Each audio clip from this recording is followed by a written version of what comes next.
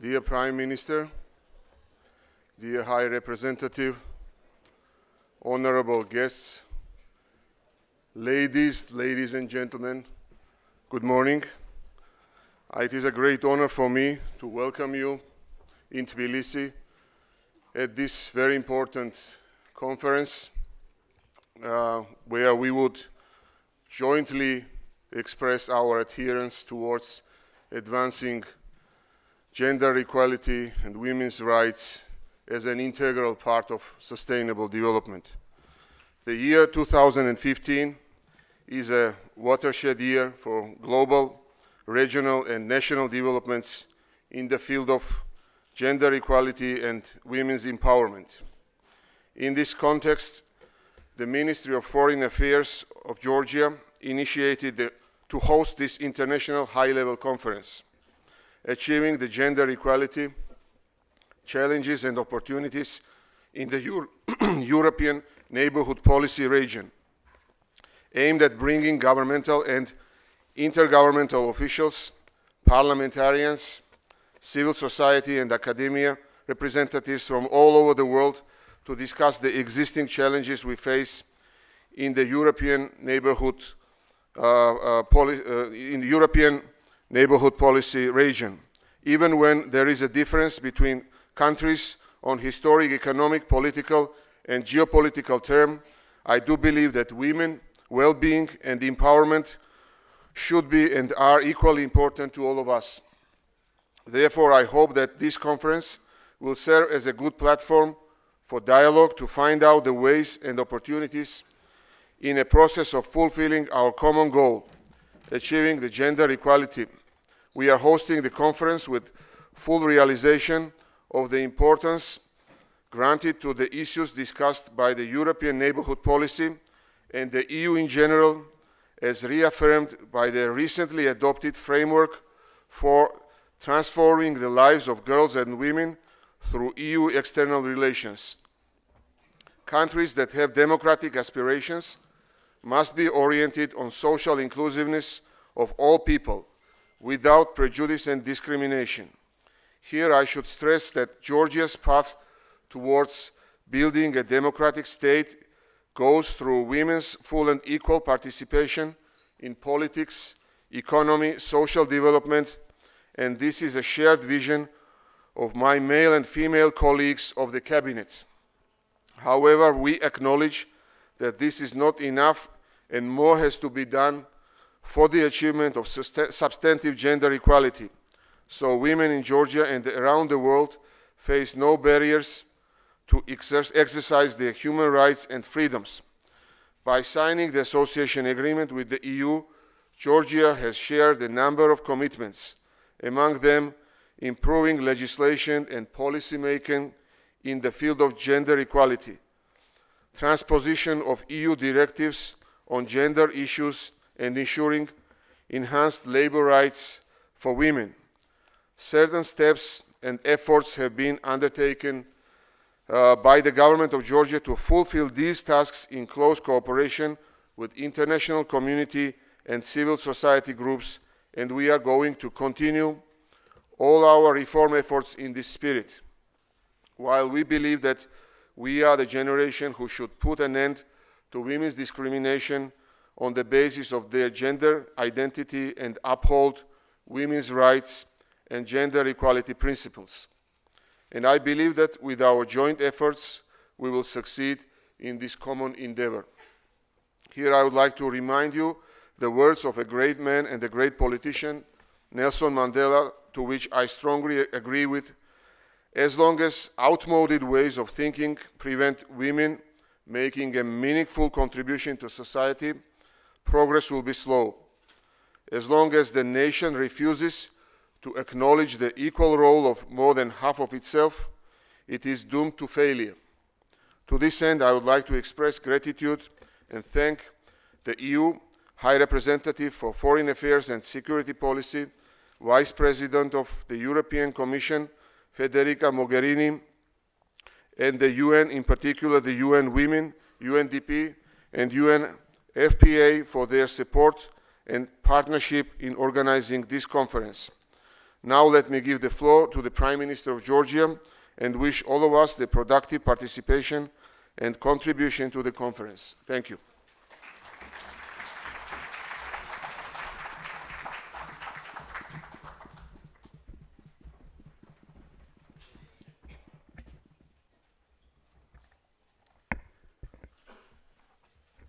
მოგესალმებით ყველას. თურფასო ქალბატონებო და ბატონებო. ჩემთვის დიდი პატივია რომ საქართველოს მასპინძლობს ასეთი მაღალი დონის საერთაშორისო კონფერენციას, რომელიც განიხილავს გენდერული თანასწორობის პოლიტიკას ევროპულ სამეზობლოში.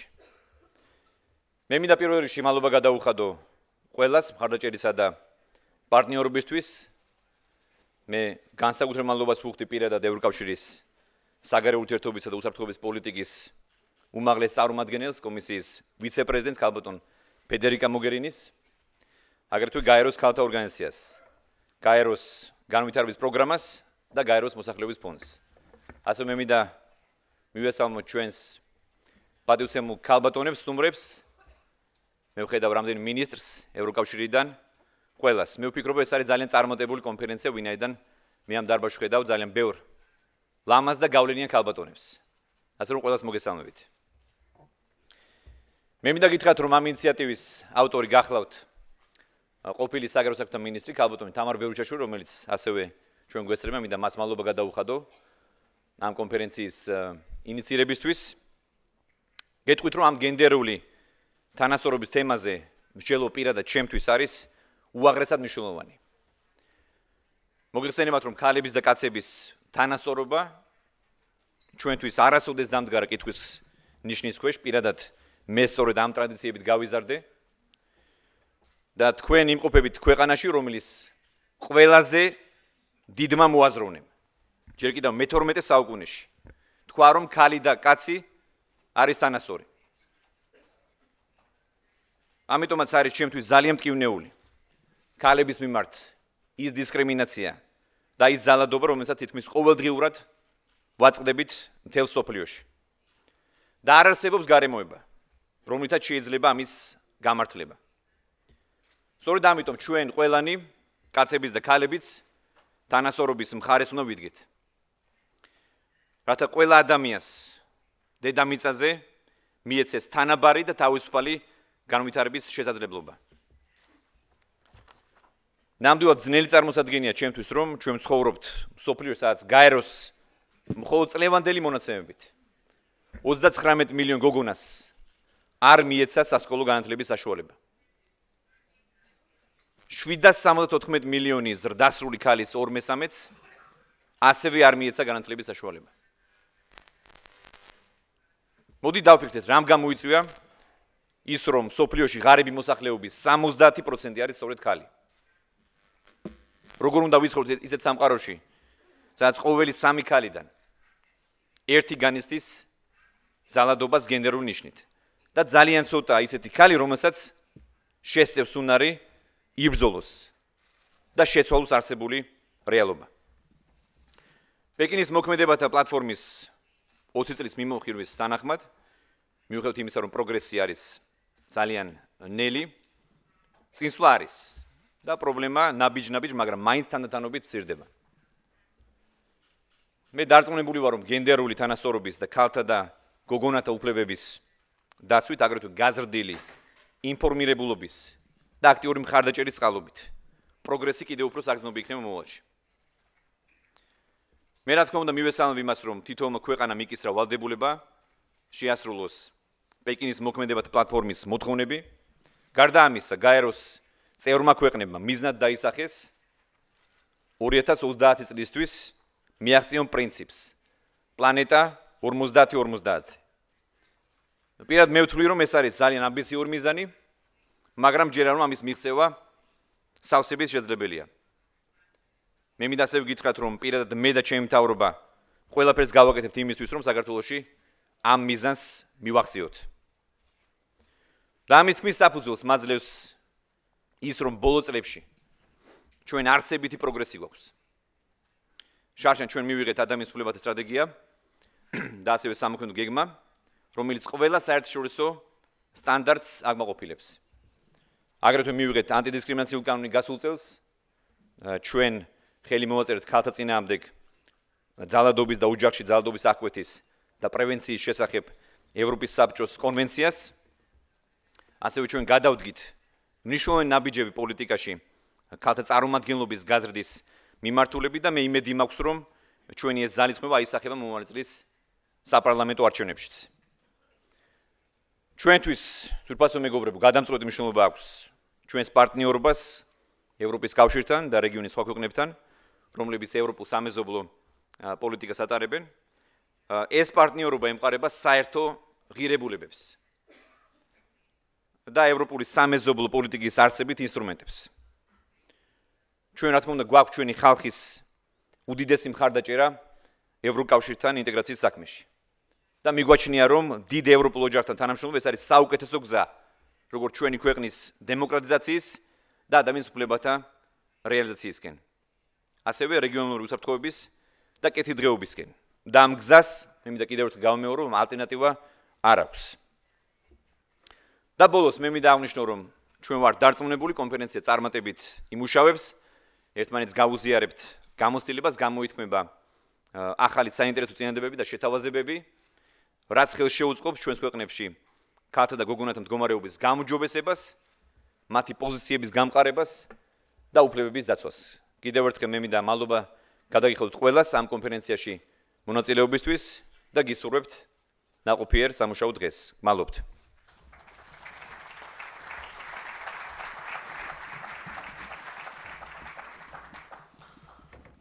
Ladies and gentlemen, I would like to give a floor to EU High Representative for Foreign Affairs and Security Policy, Vice President of European Commission, Federica Mogherini.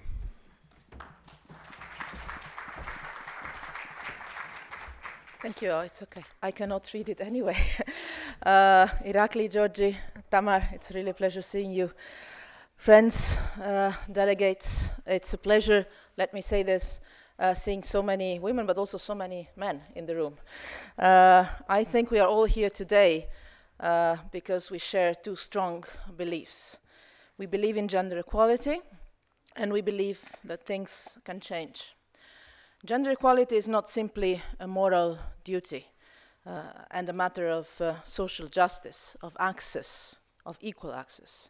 Granting the same rights to men and women, the very issue that brings us here today, makes our societies richer and more secure, more stable. This is a matter of development and a matter of peace and security, not purely a matter of principles. When women are empowered, the benefits are perceived by the entire community. When they have access to good education and good jobs, social and economic inequalities are easier to overcome for all. When women are recognized as full and equal citizens, the whole society is more stable and democracies get stronger. It's part of the resilience of our societies, of our institutions, of our countries. For these reasons, the European Union has worked to put women's and girls' rights at the core of the new Sustainable Development Goals. There is no sustainable development without gender equality, as many world leaders stressed at the recent Global Leaders Meeting on Gender Equality and Women's Empowerment in New York last September. The recognition of this very basic fact was a great achievement. It tells us that change is possible and is happening. Not always at the pace we would like to see it happening, but it's happening. This is the second reason that brings us here. We know that our action matters. We know that our engagement makes already today a difference for women all around our region and all around the world. Gender equality is a core component of our foreign policy, and even more so in times when terrorist organizations are turning women into slaves in our very same neighborhood. They are afraid of empowered women. They are afraid of girls in school. They are afraid of the voice of women, especially when it's loud and clear, as usually women's voice is. Protecting and promoting this voice is a political and moral duty, and it's also a powerful investment in our own security. Gender equality is linked to peace and security in so many ways. It can deter radicalization, and it can facilitate state-building processes and reconstructions after a civil war. And so many women are a key part of reconciliation in their own societies. The European Union and its member states have a long-standing commitment to the implementation of Security Council Resolution 1325 on women, peace and security in our internal and in our external action. Our support to girls' rights worldwide has already produced very important results. In 10 years, 300,000 female students enrolled in secondary education thanks to programs founded by the European Union. Our global network of delegations is helping us to craft specific programs to promote gender equality in all continents, country by country. Still, in past years, our commitments did not always translate into strategies. We had many different actions, but sometimes we were lacking the overall picture. Our new framework for gender equality and women's empowerment for 2016 to 2020 builds on this experience and tries to make a step forward. It is a more ambitious, robust, and results-oriented successor to the EU Gender Action Plan for 2010-2015. Its ambition is given by its thematic and regional coverage. It will apply in all European Union external relations and policies, cross-sectorial, including trade, and, where relevant, humanitarian assistance, and it will apply geographically in all regions. For instance, the European Neighbourhood Policy Review is already giving particular attention to women's economic empowerment, and as mentioned, let me thank our host, Georgia, for its active contribution to the review in the East. Funds have been provided to gender budgeting in Georgia. In the south of our neighborhood, a large regional program on political and economic empowerment of women in the southern Mediterranean region is already ongoing. At the Women's Summit in New York last September, the European Union has pledged to include gender-specific actions in all the EU financial instruments. The EU will allocate more than 100 million euros over the next 7 years to gender equality, women and girls empowerment projects. And we must aim even higher.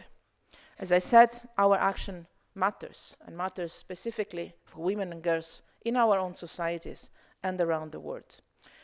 Sometimes even the role models matter a lot to our girls and women in our own countries and around the world. Some people believe there is not much we can do to change social norms that negatively impact on the life of women worldwide. I do not agree. A new law, or a local leader, or a national leader, or an international leader who speaks up against early or forced marriage, for instance, can have a huge impact on their own community. It can help to pass the message that a girl has the right to choose her own partner. This is a fundamental human right, and no cultural norm can deny it. This issue of cultural relativism is something we will need to tackle in a very serious way, I think, relating to women and girls' rights. Norms and attitudes can evolve if we embrace a cooperative approach with our partners all around the globe. We don't need to look far away to see that. For many countries in Europe, signing the Istanbul Convention was a little revolution. For many of our countries, the Convention is the first legal text which addresses violence against women as a human rights issue. And let me say personally, I was very proud to be, as still a member of the Italian Parliament, the signatory of the law proposing to the Parliament the ratification of the Istanbul Convention. And if I don't remember wrong, Italy was one of the first, if not the first, to ratify the Convention. I think that was the kind of action we require from our women and also men in parliaments, in national parliaments, and also in the international community. The European Union will continue working with the Council of Europe to promote the swift adoption and ratification of the Convention by all countries on our continent. We need specific laws to prevent violence based on gender and to help the victims. But prevention and cultural messages, let me stress this, are going to be key. Of course, the road ahead is still very long. I know how hard it can be for a woman to make her way into politics or into diplomacy or into business. We know how difficult it is. This is something concerning all of us inside the European Union and in our neighborhood. This is a common issue which we must address all together. And we know what it needs. For this reason, we have financed projects like Women in Local Democracy in Armenia and a study on women in power and decision-making in the Eastern Partnership countries. The preliminary results of the study are an interesting read. They tell us that good quality, affordable childcare is crucial to provide women with more opportunities to work, and it can create additional tax revenues that can compensate the subsidy. Still, let me say that childcare is key not only for women, but first and foremost for children. This is a cultural change we also need to interiorize somehow, and it is also key for both parents, also for men. We have to get to the stage where we understand that children are not only mothers' children, but parents' children, and that our partners have an equal say, which is sometimes difficult to accept, but also an equal responsibility to play. Reading the study tells us also that national policies should identify women as a target group for entrepreneurship. And this is a point that I believe is going to be crucial for the transformation of societies. Women in business, women in entrepreneurship. There is so much that a woman, young women or not so young women, creativity can do for the country's economy and the system of the country's economy itself. This is the transformative power that sometimes we refer to concerning the European Union and the neighborhood, but there's such a transformative power in women involvement in economy for the societies themselves that we could not even imagine. But I guess in this room we can do imagine. This is the right thing to do, to pursue our interests, our collective ones, as women and as men, and it is the right thing to do to be coherent to our values. These recommendations are aimed at the Eastern Partnership countries, but they are valid for the whole of us. Our European Union has much to learn on gender equality. Far from perfect, far from perfect. We have much to learn from our cooperation with the region, with the UN system, with the whole international community, with the stories of many women and men that can tell us a lot about creating really equal societies for all. Let's keep working together, so for the benefit of women, knowing that this will benefit us all as societies. I thank you very much.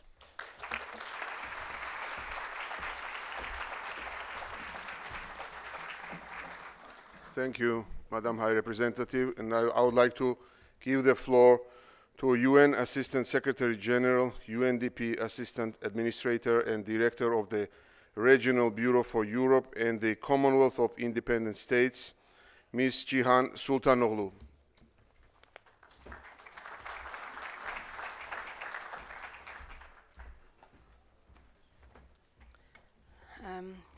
Very good morning to all of us. Excellencies, distinguished participants. I am very honored to be here this morning representing Ms. Helen Clark, Chair of UN Development Group and UNDP Administrator. I'm very thankful to the government of Georgia, in particular the Minister of Foreign Affairs, for organizing this timely and important conference and for inviting the United Nations to be a part of it. We applaud the efforts of the President, the Prime Minister, and the government of Georgia in placing women's rights and gender equality at the forefront of the national development agenda. Your plans to ratify the Istanbul Convention and progress on the Women, Peace and Security National Action Plan are all testimony to Georgia's commitment to protect women's rights and promote gender equality. The President's declaration of 2015 as the Year of Women in Georgia and the government's continuous support for the introduction of mandatory political quotas to increase women's participation in politics are noteworthy commitments towards prioritizing gender equality in the national agenda. This conference, as we already have heard, is taking place at a most opportune moment for global development. This year is marking very important milestones. It is 20 years since the Beijing Women's Conference and the International Conference on Population and Development, which gave us the landmark platforms for action for women's rights and universal access to sexual and reproductive health and rights for all. In September, in New York, world leaders adopted the Sustainable Development Goals, the so-called SDGs, that give us a roadmap for transformative development to the year 2030. The new global agenda reaffirms the pivotal role of women and of gender equality in peace and in sustainable development. Sustainable Goal 5, in particular, spells out the importance of women's full and effective participation at all levels of decision-making. Goal 16 recognizes that inclusive and representative decision-making is critical for promoting peaceful and inclusive societies. With the prominence of gender equality in SDGs, we are better poised than ever to keep gender equality and women's participation in all spheres of public life at the center of the global development agenda. In October, as the High Representative has already pointed out, we observed the 15th anniversary of the UN Security Council Resolution 1325 on women, peace, and security. It was an opportunity to reaffirm our commitment to women, peace, and security agenda.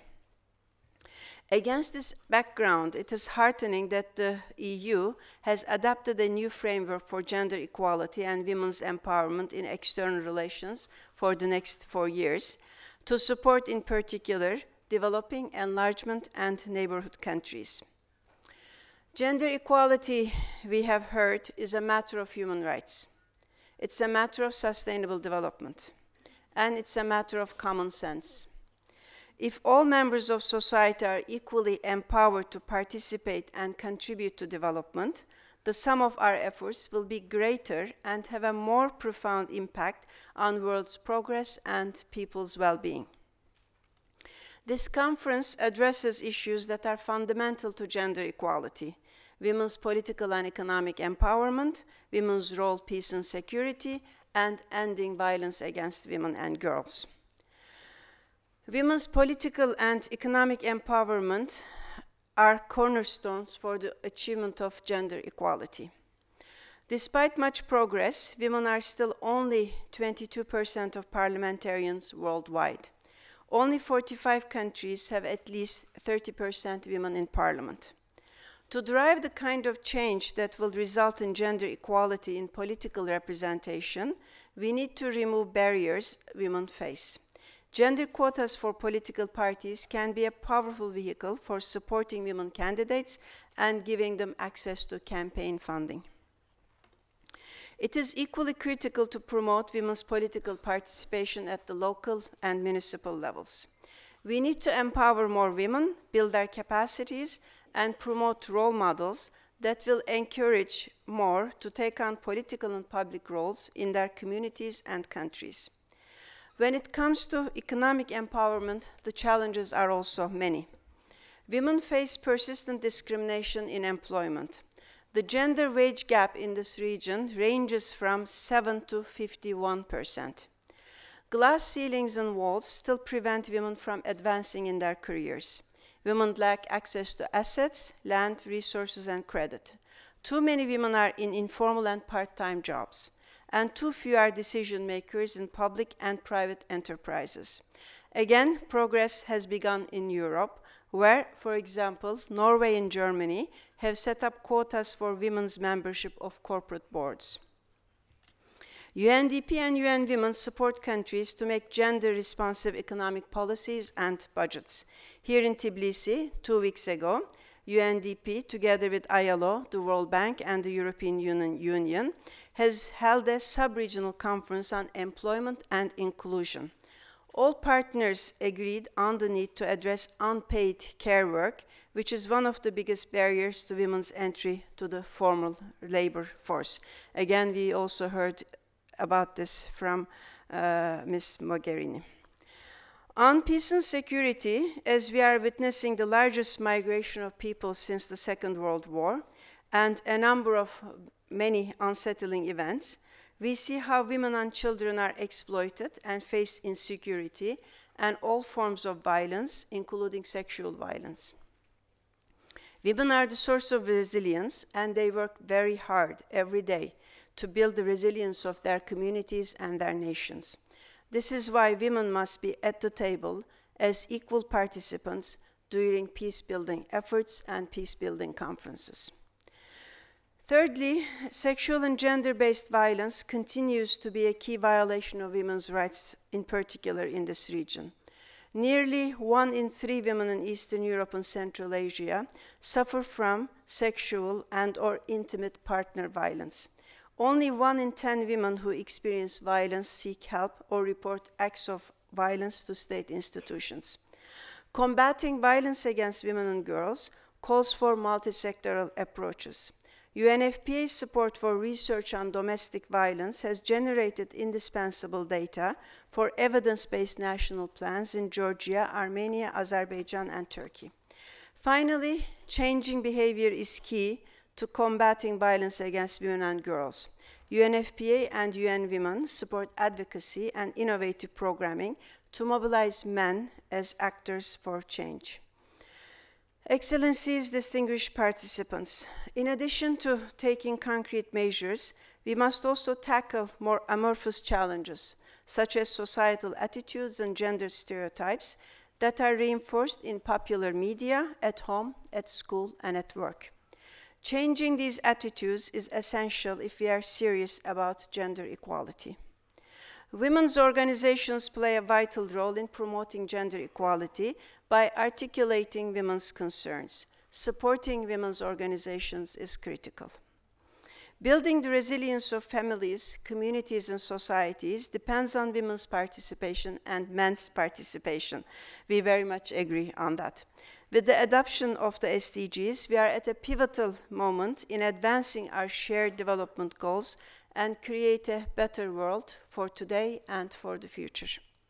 In the United Nations, we are committed to working with all our partners to ensure that gender equality is not just a promise on paper, but a reality in all countries, here, in the neighborhood, and beyond. Thank you very much for your attention.